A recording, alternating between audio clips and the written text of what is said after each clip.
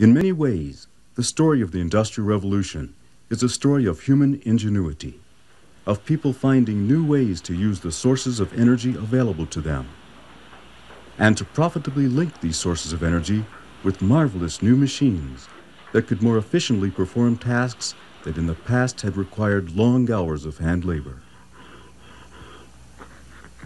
Let us look at one example of how machinery can save labor in the grinding of grain into flour. The traditional way of grinding grain, a method still in use in some parts of North America, is to simply rub the grain between two stones. Ancient European people used similar methods of making flour until at some point, many centuries before the Industrial Revolution, it was discovered that the power of the wind could be captured and used to turn grinding stones. Likewise, it was discovered that a flowing stream could also be used to turn a water wheel that in turn could move the millstones.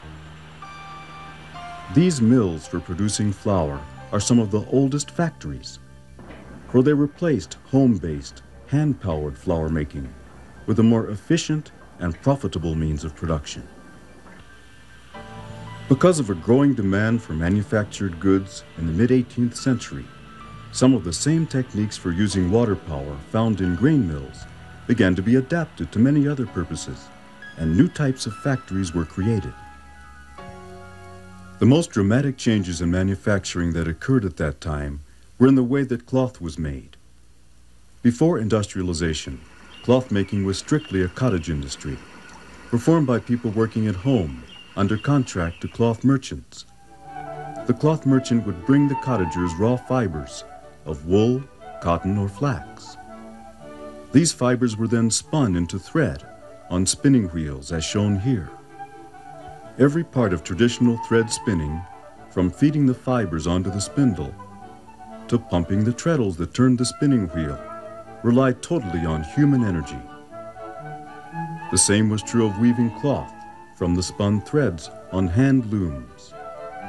Hand weaving was a slow, repetitive process, relying entirely upon human energy. Starting around 1760, the invention of several new and complicated machines truly revolutionized cloth making. And all of these new machines were rapidly adapted to use moving water as a source of power. The first new machine, called the spinning jenny, could do the work of 16 people working at 16 spinning wheels.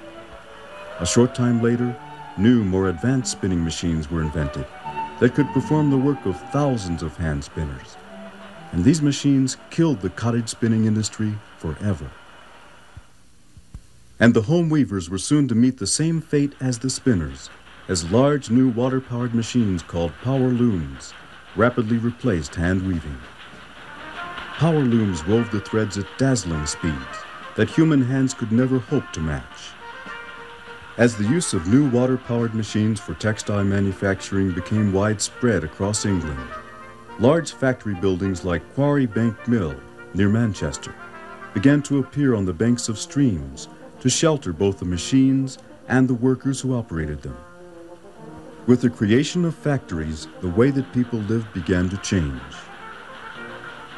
Since the machines were too large and complicated to be placed in a cottage, it became necessary for this new generation of workers to travel to the new factories for employment.